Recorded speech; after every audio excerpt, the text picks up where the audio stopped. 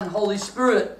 And what does that mean? Learn what it means and apply what it means. When we do baptisms in the church here, I encourage people, it's not just the act of baptism, it's continuing in life to apply the principle of what you did with baptism. The baptism of the Holy Spirit is not just being filled with the Spirit speaking in tongues, it's learning how to, because the word baptism means washing. How to cleanse yourself with the person of the Holy Spirit. Whenever we sin, praise God for the power of the blood and the power of the Holy Spirit that can wash us clean. Okay, we all will fail. I can guarantee that if you're going to live for more than a year, you're going to sin again.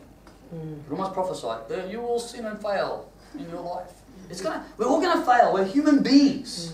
However, what do? Some people do it unrepentantly, by the way. I'm not living with expectation to sin. I'm not encouraging that. But I'm just saying, we will fail in life. You've got to learn what to do. That's why we need the baptisms, the washings of the Holy Spirit. We need the washing of the blood of the Lamb. And the baptism of the Holy Spirit, to be empowered by the Holy Spirit, that is something you should teach every new believer. Baptism in the Holy Spirit, empowerment, speaking in tongues, being filled with the Spirit. This is all foundation stuff.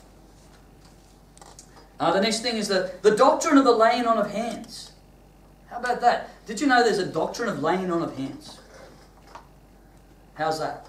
I have taught it in Lions School.